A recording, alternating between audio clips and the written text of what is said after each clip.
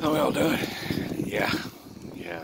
We was talking about this whole situation of what we're in right now, and turns out that he's telling me that you guys that are in charge has got all the believers thinking there's a particular thing that needs to happen, and until that happens, we can't move. Well, he's telling me your dumbasses screwed that up in Easter. And though I do have the answer, you're not getting it. End of story.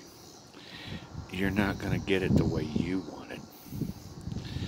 And clock's ticking. So, and if you think Ken and myself swimming across this river was what he had, no.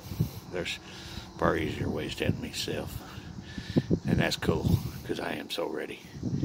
But, you guys just need to have a little faith and run with some logic. You had a chance to do the easy way back in Easter. But, no. You were cowards. Now he's going to make you be a little more brave and stand up.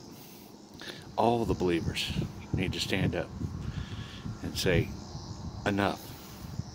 We're ready. Because those ones that are in charge, they really aren't in charge. Everyone's in charge.